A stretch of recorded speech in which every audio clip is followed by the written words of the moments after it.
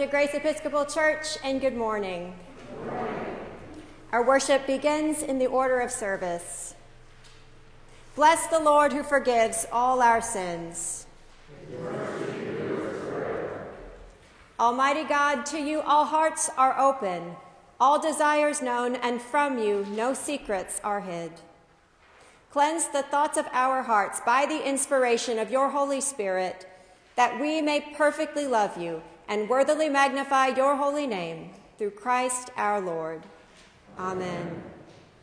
Hear, O Israel, the Lord your God is the only Lord. Love the Lord your God with all your heart, with all your soul, with all your mind, and with all your strength. The second commandment is this: love your neighbor as yourself. There is no commandment greater than these. Lord, have mercy. Lord, have mercy. The Lord be with you. And also with you. Let us pray.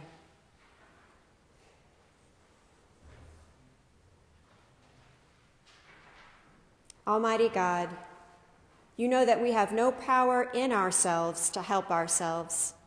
Keep us both outwardly in our bodies and inwardly in our souls, that we may be defended from all adversities which may happen to the body, and from all evil thoughts which may assault and hurt the soul. Through Jesus Christ our Lord, who lives and reigns with you and the Holy Spirit, one God forever and ever. Amen. Please be seated for the lessons.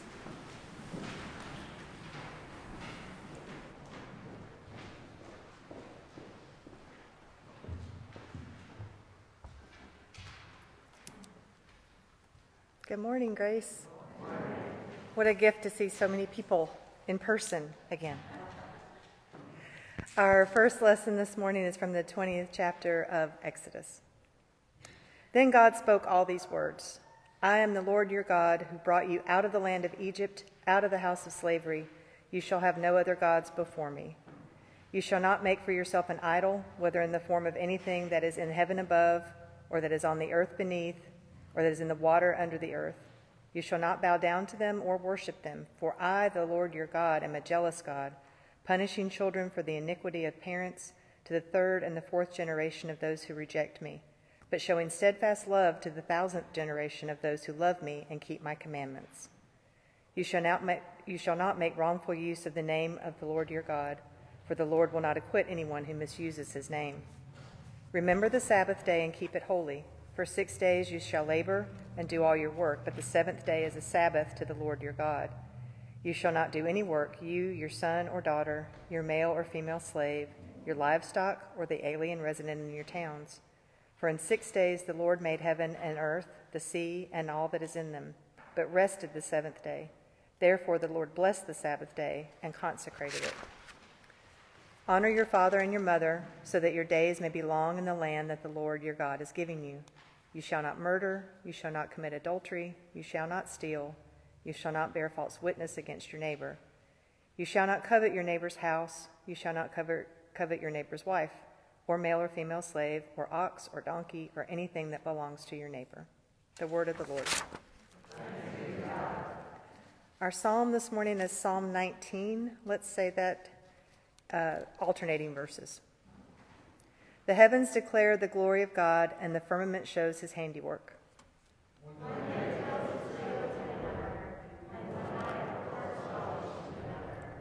Although they have no words or language, and their voices are not heard.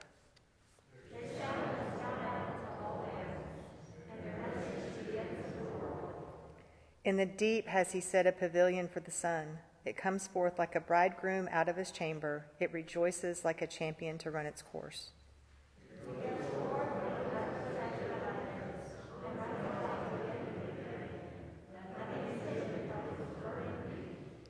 The law of the Lord is perfect and revives the soul. The testimony of the Lord is sure and gives wisdom to the innocent.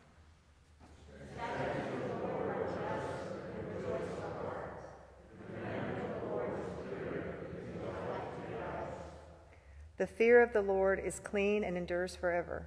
The judgments of the Lord are true and righteous altogether.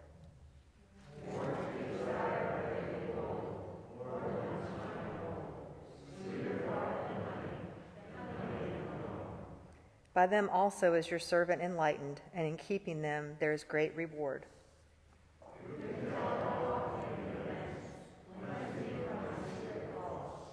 Above all, keep your servant from presumptuous sins.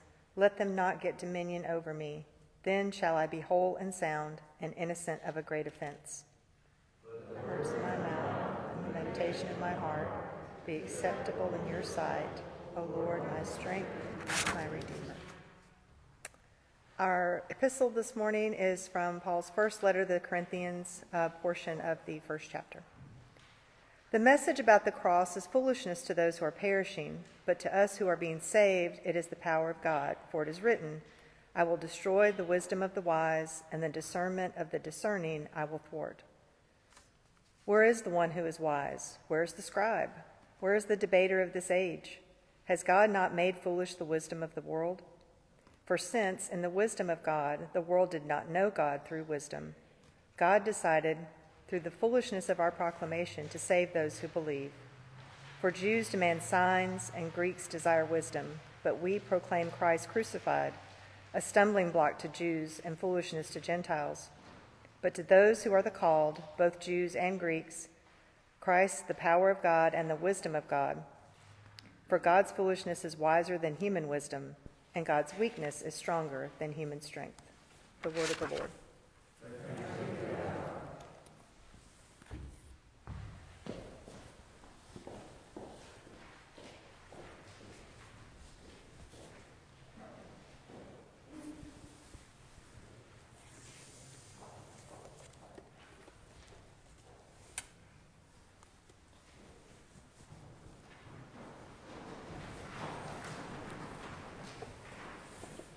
This is the Holy Gospel of our Lord and Savior, Jesus Christ, according to John.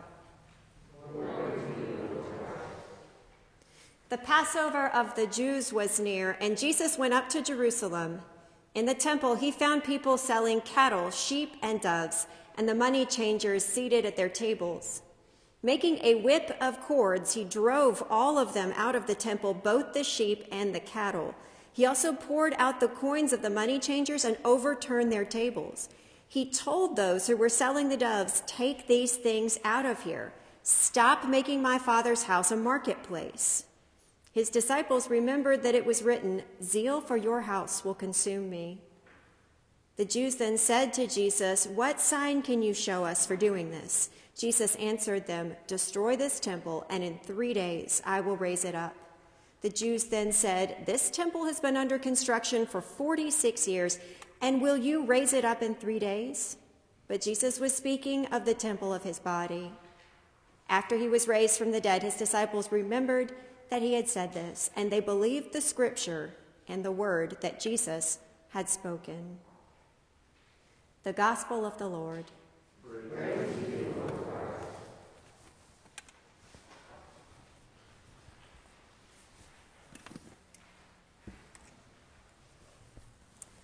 Please be seated.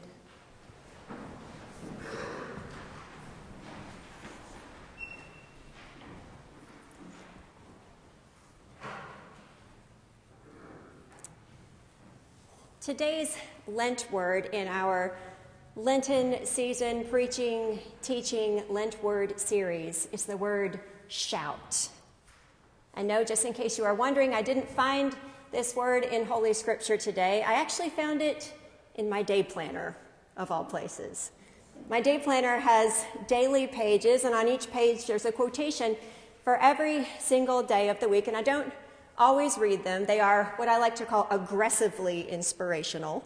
They're not really about making you feel good. They're more about getting stuff done. But a while back, I noticed one quotation, and it has stayed with me ever since. Important things whisper. Urgent things shout. Important things whisper. Urgent things shout. And I think we can all agree, we all know that urgent things shout. I remember having lunch with a much more experienced priest when I was newly ordained. This man worked for the bishop in our huge urban diocese. He always seemed calm and available. He had great email response time. I thought he must have had it all together. But when I asked him over lunch, what is it like to lead a diocese? What is it like to establish a vision, to set tone for so many churches? He let his smile drop. He put down his sandwich. He shook his head back and forth. And he said, we don't focus on tone. We don't spend any time on vision. We spend all our time putting out fires. Several years after that lunch, I had my own little collection of dumpster fires happily burning away when I finally decided that Josh and the boys and possibly my inbox would be okay if I accepted the opportunity to go on a vocational retreat. And on that retreat, for the first time in so many years, I had enough days away from everything that seemed so urgent, enough days away from the shouts to hear what the whispers were saying, to hear the important things that God, the Holy Spirit, was speaking quietly into my heart. Unlike shouts, my whispers didn't show up as pressures or panic or worst-case scenarios or calendar blocks or to-do lists. The whispers showed up as feelings and as memories that I had to pay attention to. They showed up as daydreams and excitement about things I possibly wanted to do. They showed up as clear gut sensations about what I value most and about changes I wanted to make in my prayer life, my family life, my money, my health. All week long on that retreat, the important things whispered to me. And yet, if I had not gone away, or even if I couldn't go away, if I hadn't taken care in some way intentionally to listen to what the whispers were saying, any one of those important things, spirituality, family, money, health, eventually would have had to shout. Some urgent things are minor things or even empty things that just yell away for our attention. But other urgent things are truly important things that get ignored for too long. There is no simple line between the two. Doctors see it all the time, right? We ignore a tiny pain. We skip a refill or a physical. We say, tomorrow I will stop eating Doritos for breakfast. And pretty soon, all those little body whispers become a full-blown medical shout. I know a woman who has a 5-year rule. Every now and then, she kind of takes stock of her life and says, can I still be doing X, Y, or Z in 5 years and not experience negative consequences? Do I still want to be zoning out on my phone? Do I still want to be missing dinner with my family? Can I still be holding on to this old resentment? Can I still afford to put off that tough conversation? All of those 5-year questions point to whispers in the heart. Right now, the Holy Spirit is whispering to each one of us about things like that in our own lives, saying, here's something you want to pay attention to. Here is a place where something new can possibly happen. When we pay attention to the whispers with God's help, we do the hard work of transformation. When we ignore what the whispers are saying, the whispers turn into shouts. So I mentioned that shout is not part of our scripture, not part of any of our readings today. And in one sense, that's true. In John chapter 2, in English at least, Jesus tells and answers and speaks. But make no mistake, Our translation is not fooling any one of us. When Jesus showed up in the Jerusalem temple that day, Jesus was ready to shout. In fact, you could say that regardless of how Jesus uses his voice, Jesus himself is the shout.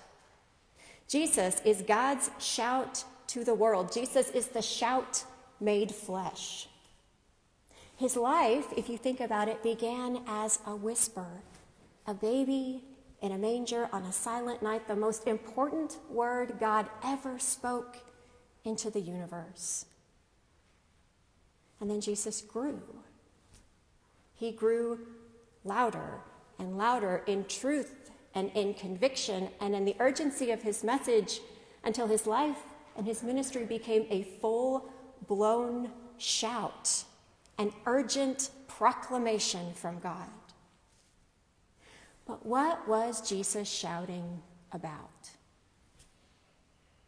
What had God been whispering to us for so long that nobody wanted to hear, or that nobody stopped to hear? 2 Sundays ago, I shared a picture of Joshua and Jem, my sons, when they were little boys running away from me on a busy sidewalk. It was just a picture of the back of their heads. We were talking about the word repent and how repent means stop, turn around, turn back, turn to God.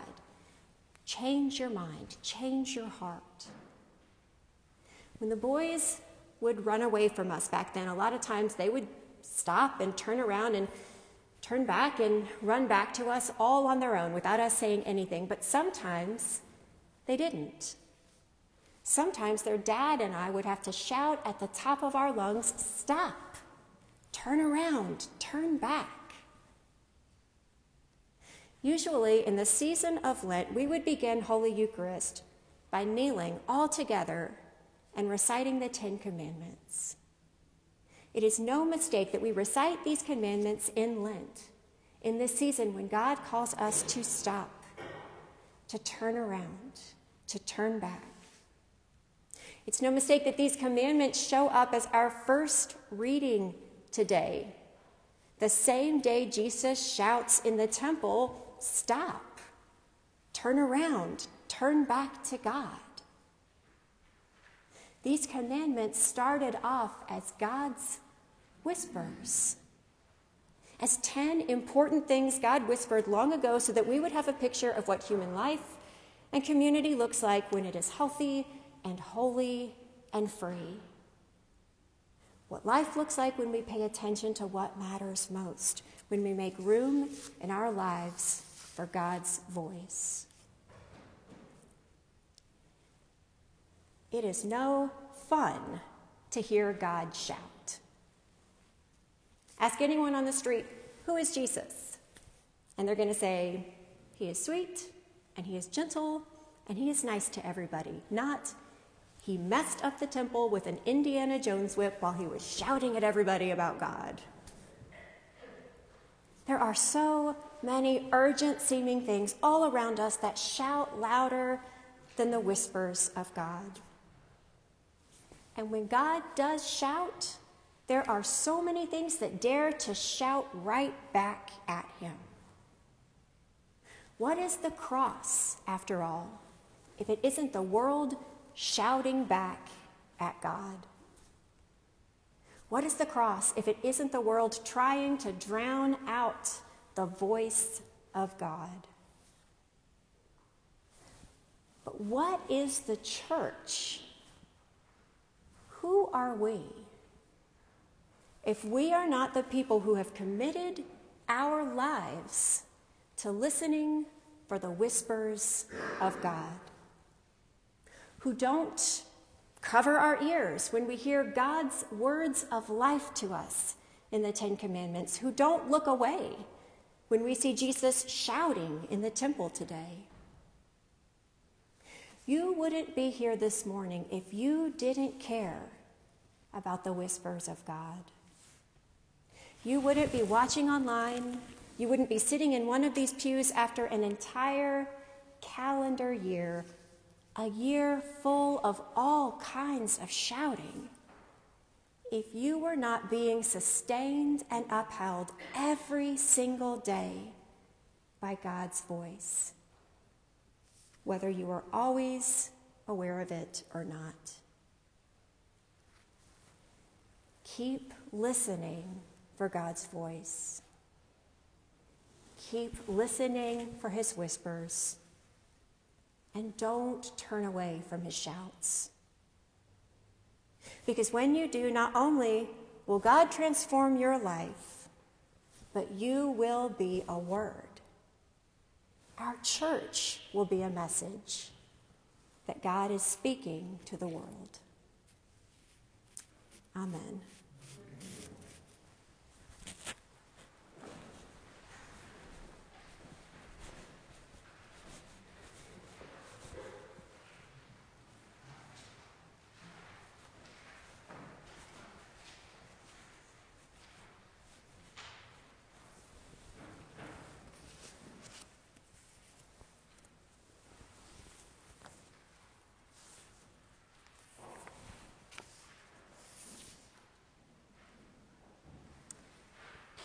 Standing together, let us affirm our faith in the words of the Nicene Creed.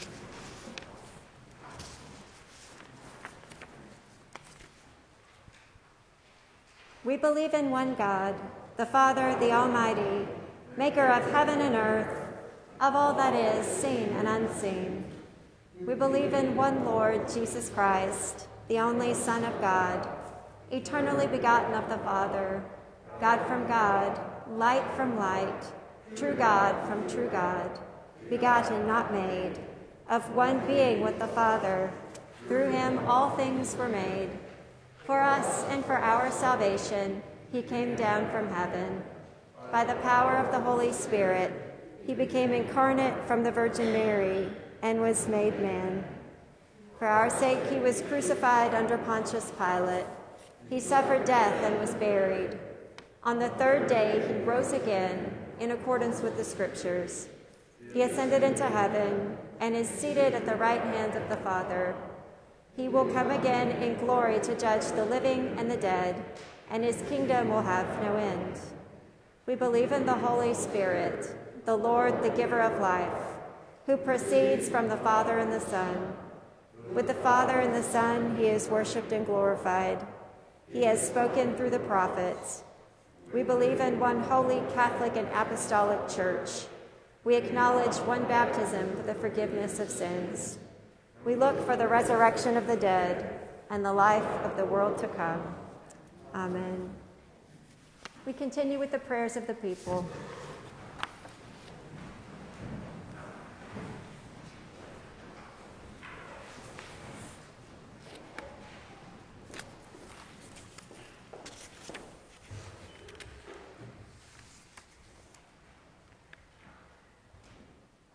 In this season of Lent, let us pray to God who calls us to turn back and welcomes us with joy, saying, Lord, in your mercy, hear our prayer.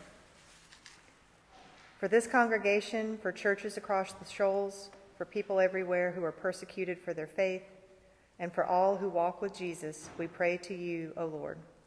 Lord, in your mercy, hear our prayer. For peace in our world and for the welfare of your people, we pray to you, O Lord. Lord, in your mercy, hear our prayer. For all who are hungry, isolated, or cold, and for those who serve them, including Meals on Wheels and Colbert Caring Center, we pray to you, O Lord. Lord, in your mercy, hear our prayer. For all who are in need of comfort and hope, especially those whose names we pray together. Cole, Reagan, Andrea, Melissa, Sharon, Gerald, Billy, Camille, the Hoyle family, Russell, Linda, the Malone family, Glenda, Wanda, Kathy, Roy, Betsy, Faye, Rhoda, Susie, Claudia, and Donna. And for all who are known to us in the silence of our hearts, we pray to you, O Lord. Lord, in your mercy, hear our prayer. For members of the armed forces whose names we pray together, Joshua, Nathan, Ben, Michael, Keith, Corey, Jeffrey, Tim, Dominic, Nolan, Jean, Eric, Austin, David, Noah, Rush, Henry, Connor, Gage, John Phillip, Dustin, and Jake. And for all whose work puts them in harm's way, especially in these years of illness and uncertainty, we pray to you, O Lord. Lord, in your mercy, hear our prayer. For those who celebrate birthdays and anniversaries this week, especially Susan Balch, Sarah Holland Kimbrell, and Henry Thomas Blank, that your blessing will be upon them all of their days, we pray to you, O Lord. Lord, in your mercy, hear our prayer. For those we love and see no longer, that they may rejoice forever in your loving presence, we pray to you, O Lord. Lord, in your mercy, hear our prayer. Blessed are you, O Lord our God, who renews and restores all things. Hear our prayers and let each one find you mighty to save, forgiving us our sins out of your abundant grace, through Jesus Christ, our Savior. Amen. Let us confess our sins against God and our neighbor.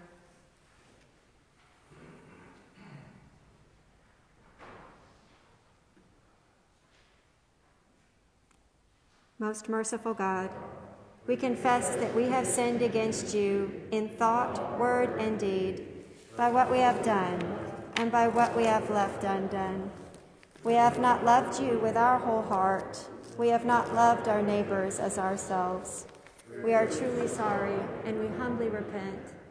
For the sake of your Son, Jesus Christ, have mercy on us and forgive us, that we may delight in your will and walk in your ways, to the glory of your name. Amen. Almighty God, have mercy on you, forgive you all your sins through our Lord Jesus Christ, strengthen you in all goodness, and by the power of the Holy Spirit, keep you in eternal life. Amen. Please stand. The peace of the Lord be always with you. Peace be with you. Peace be with you. You have some pieces to make.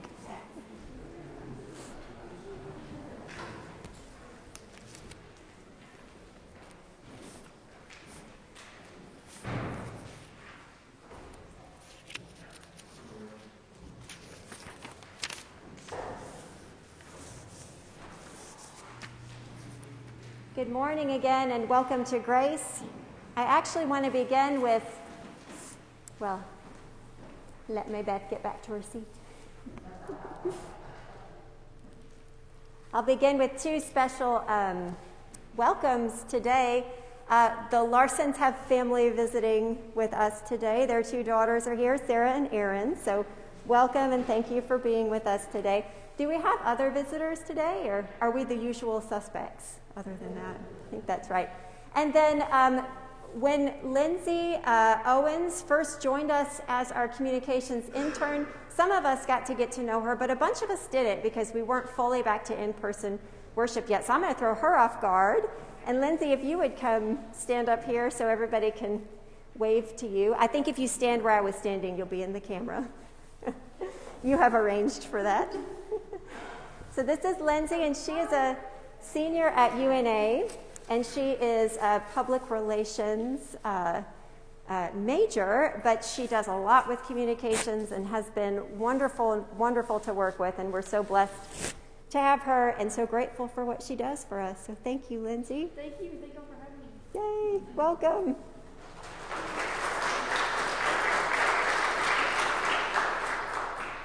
One of the wonderful things that Lindsay has been doing for us is putting up a Lent word on our Facebook page every day, Monday through Friday. It goes up at some point during the morning, and you can use that as a Lenten devotional. It's got a sort of a vocabulary of faith type word with a verse from Scripture and a question for reflection. So if you haven't checked those out, please check those out on our Facebook page. If you don't do Facebook but you're interested in them, let us know, and we'll be sure to get them to you some other way.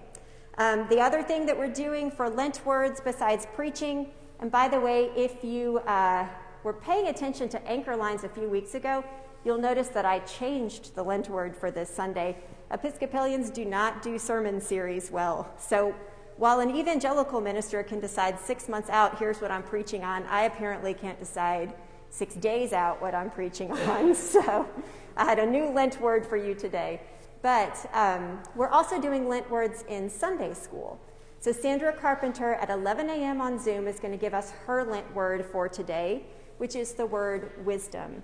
And that comes from our New Testament reading. So you can join us for Sunday school and get the whole 360-degree picture of the scriptures today. Please check out Anchor Lines. Lynn has an article on the front page asking for people to volunteer to be readers, ushers, and acolytes, people of all ages, as young as Eloise up until whatever age you want to claim to be. So if you're interested in a ministry, please do contact her to sign up for that. This evening at 5 p.m., youth of all ages are invited to gather, and we're going to create a Stations of the Cross experience for the whole congregation for Good Friday.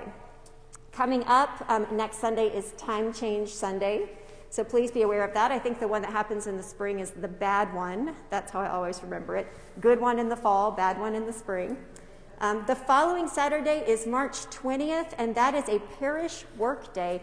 So we are going to work on the grounds. We have been preparing that already with Rob Martin, who leads our community service team, as well as Goodlow Pride, our new junior warden, and Duran King, our sexton. So if you can join us for that day, please let Rob know. And then if you have any questions about it, Rob is here right after the service. We have new items for Colbert Caring Center. They're on the table right by the collection plate as you leave.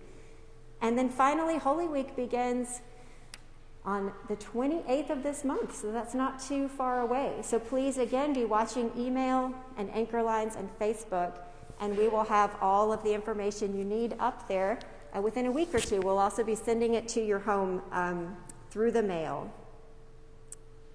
I beseech you, sisters and brothers, by the mercy of God, to present yourselves as a living sacrifice, holy and acceptable to God, which is your spiritual worship.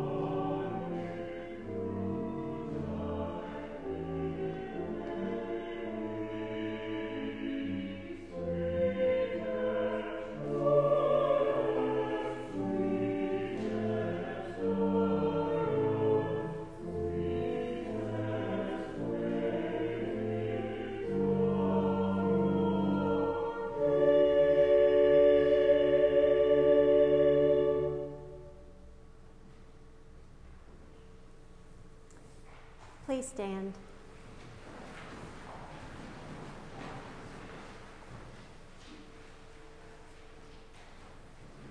The Lord be with you. And also with you. Lift up your hearts. Let us give thanks to the Lord our God. It is right and a good and joyful thing always and everywhere to give thanks to you, Father Almighty, creator of heaven and earth, through Jesus Christ our Lord, who was tempted in every way as we are, yet did not sin. By his grace we are able to triumph over every evil and to live no longer for ourselves alone, but for him who died for us and rose again. Therefore we praise you, joining our voices with angels and archangels and with all the company of heaven, who forever sing this hymn to proclaim the glory of your name. Holy, holy, holy Lord, God of power and might, heaven and earth are full of your glory. Hosanna in the highest. Blessed is he who comes in the name of the Lord. Hosanna in the highest.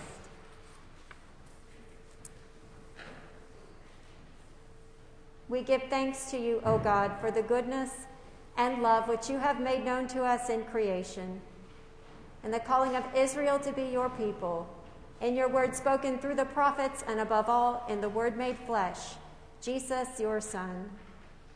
For in these last days you sent him to be incarnate from the Virgin Mary, to be the Savior and Redeemer of the world.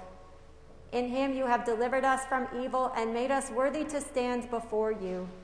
In him you have brought us out of error into truth, out of sin into righteousness, out of death into life.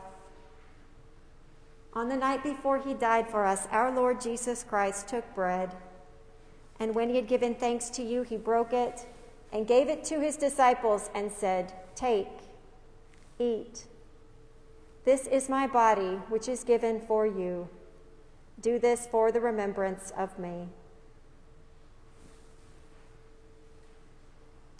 After supper, he took the cup of wine, and when he had given thanks, he gave it to them and said, "Drink this, all of you.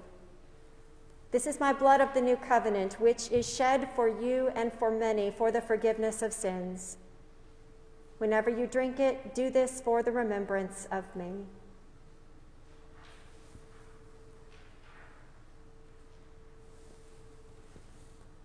Therefore, according to his command, O Father, we remember his death, we proclaim his resurrection, we await his coming in glory, and we offer our sacrifice of praise and thanksgiving to you, O Lord of all, presenting to you from your creation this bread and this wine.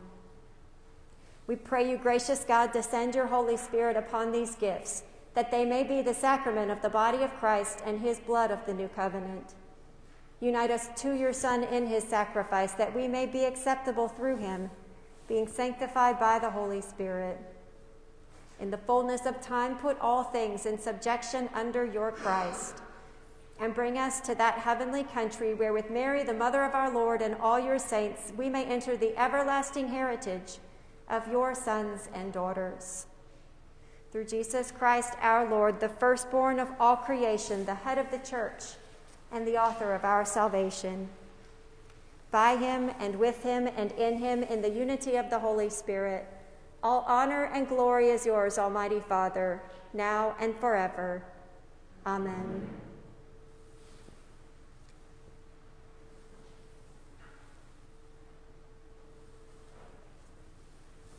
And now, as our Savior Christ has taught us, we are bold to say, "Our Father, who art in heaven, hallowed be thy name.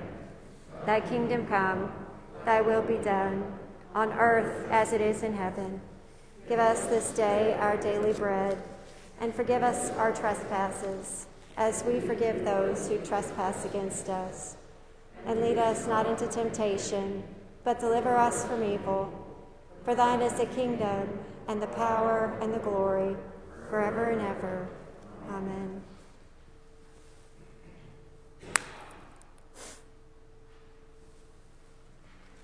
Lamb of God, you take away the sin of the world. Have mercy on us. O Lamb of God, you take away the sins of the world. Have mercy on us. O Lamb of God, you take away the sins of the world. Grant us peace. These are the gifts of God for the people of God. Take them in remembrance that Christ died for you, and feed on them in your heart by faith with thanksgiving. Amen. For those in our congregation who will not receive the bread and the wine today, we offer together this prayer for spiritual communion found in your order of service. My Jesus, I believe that you are truly present in the blessed sacrament of the altar. I desire to offer you praise and thanksgiving as I proclaim your resurrection. I love you above all things and long for you in my soul. Since I cannot receive you in the sacrament of your body and blood, come spiritually into my heart. Cleanse and strengthen me with your grace, Lord Jesus, and let me never be separated from you. May I live in you and you in me, in this life and in the life to come. Amen.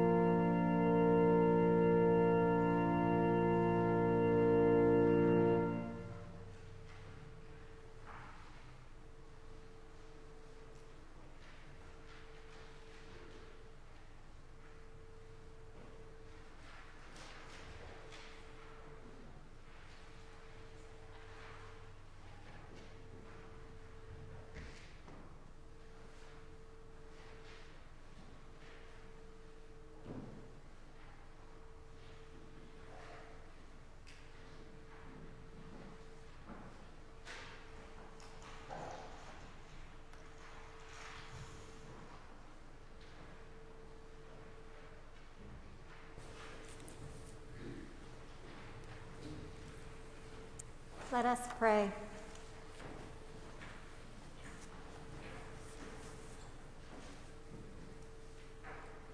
Eternal God, Heavenly Father, you have graciously accepted us as living members of your Son, our Savior, Jesus Christ, and you have fed us with spiritual food in the sacrament of his body and blood. Send us now into the world in peace, and grant us strength and courage to love and serve you with gladness and singleness of heart, through Christ our Lord. Amen. Keep this your family, Lord, with your never-failing mercy, that relying solely on the help of your heavenly grace, they may be upheld by your divine protection. Through Christ our Lord. Amen.